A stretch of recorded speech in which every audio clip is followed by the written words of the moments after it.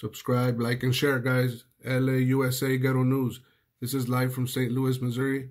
Let's go there.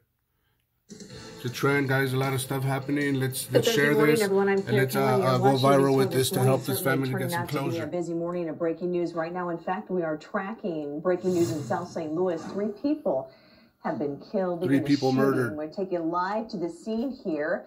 See a number of police vans. The police tape there. This is along South Grand near Merrimack. It's just a couple of blocks from Ted Drew's. Police telling us 3 victims found shot to death inside this home. Let's go viral. Let's help these people get closure. 3 people murdered. The victims or what exactly led up to that shooting. Subscribe to this channel. I got the LS Ghetto News. We're going to work to get more information out there on the scene. We're constantly calling the St. Louis Police Department. Listen to me. To get more updates as well. So as we get that new information, we'll keep you posted right here on News.